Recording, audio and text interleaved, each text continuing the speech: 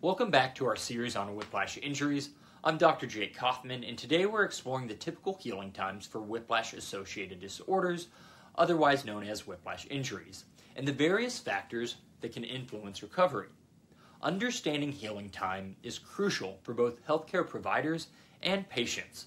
It helps set realistic expectations and helps to guide treatment. However, it's important to note that recovery from a whiplash is highly individual and can be influenced by numerous factors.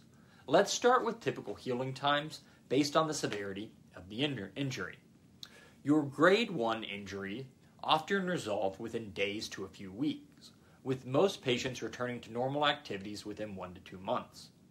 While with our grade 2 whiplash, recovery typically takes 2 to 3 months, though some patients may experience symptoms for up to 6 months, and others might recover quicker. Your grade 3 whiplash injury is considered the more severe case, and it can take 3 to 6 months or longer to heal, and some patients may have persistent symptoms beyond a year, while some may recover quicker.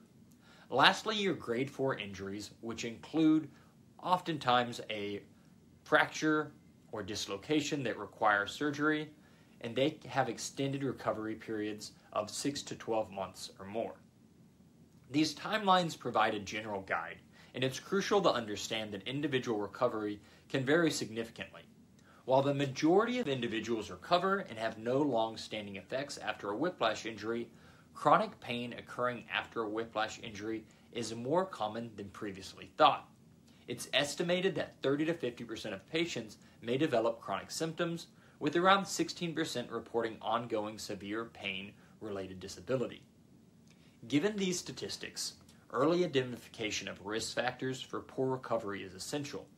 Some of these factors that can influence recovery include our mental health, our age and previous injury, initial symptom severity, how we process pain, and even our work can influence our recovery. This is the biopsychosocial aspect of a whiplash injury, and it doesn't just pertain to whiplash injuries.